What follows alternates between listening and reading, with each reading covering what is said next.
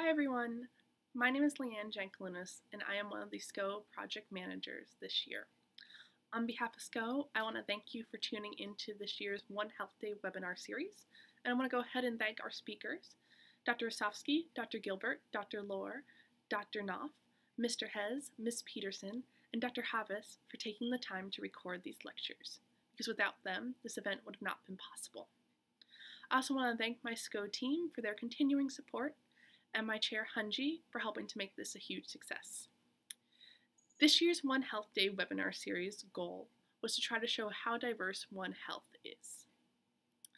And we saw this with Dr. Osofsky's discussion on FMD and its impact on wildlife conservation and human health. We learned from Dr. Gilbert how our decisions with different drugs could negatively impact ecology and subsequently the human communities where these wildlife species live.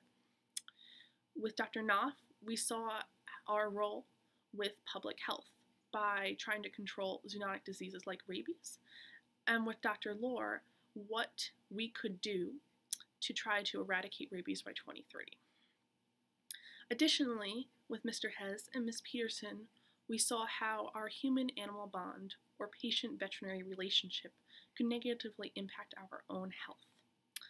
And lastly, with Dr. Havas, we learned just what our role was with improving food security, as well as improving overall human health as veterinarians. This being said, I know that we didn't cover every topic in One Health this year.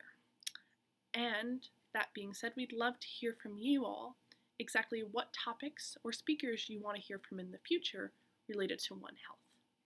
Also, if you have any ideas for events for SCOH in the future, please share it in the comments below. So with that said, I hope you had a wonderful One Health Day, and check back soon for new videos on our YouTube channel. All right, bye!